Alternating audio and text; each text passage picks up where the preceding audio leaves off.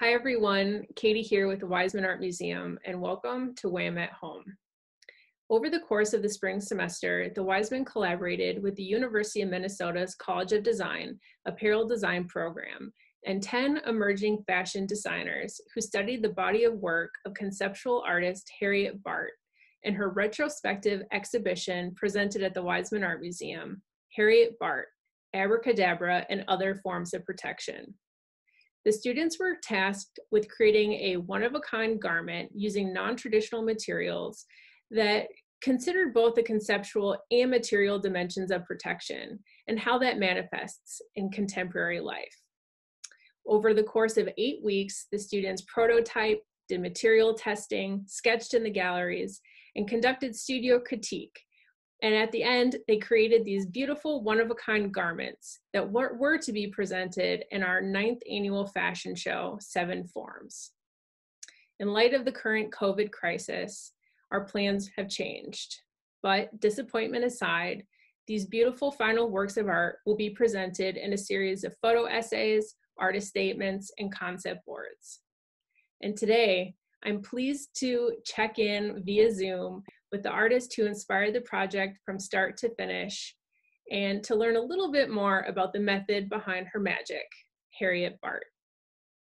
Thank you, Katie. So Harriet, in your recent artist talk, you noted that some of your earliest forms of making involved experimenting with cloth. Could you tell me a little bit more about those experiences and how they would go on to shape your artistic career? My mother was a skilled seamstress. She made all of my clothes.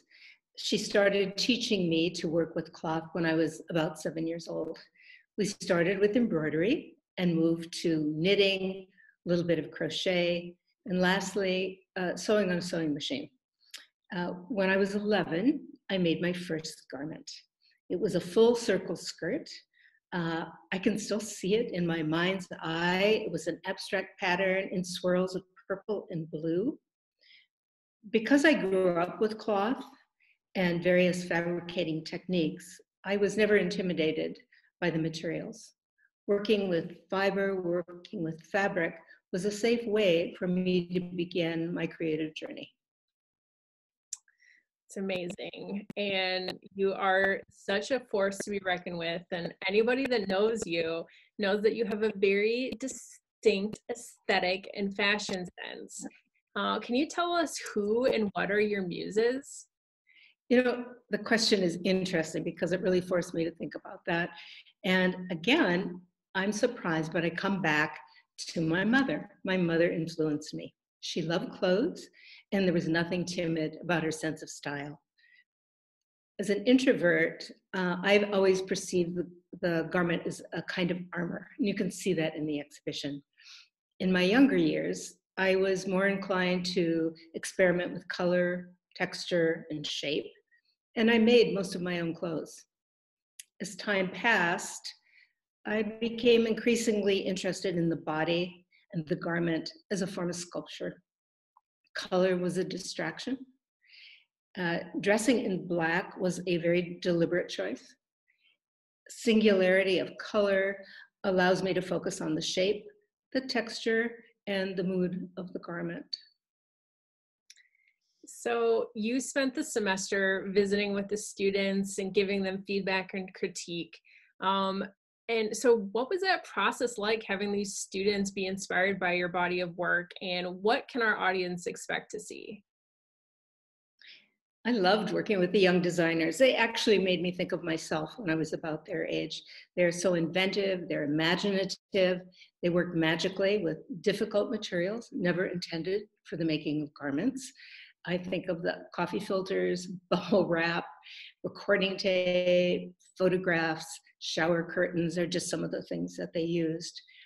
I was touched and surprised by the depth of personal history they put into the garments that they created.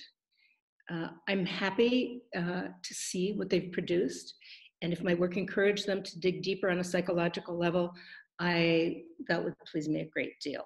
I think the audiences should expect to be surprised, impressed by the depth of their innovation and their expression in their creations. I see good things ahead for these young designers. I'm excited by their work.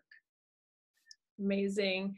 Thank you so much, Harriet, for all of your time and your creative energy. We appreciate you. And I want to say thank you also to the University of Minnesota's College of Design, to all of the designers, to our lead sponsor on this event, Jute Salon Spa, and to all of you WAM supporters for helping make the arts happen at WAM.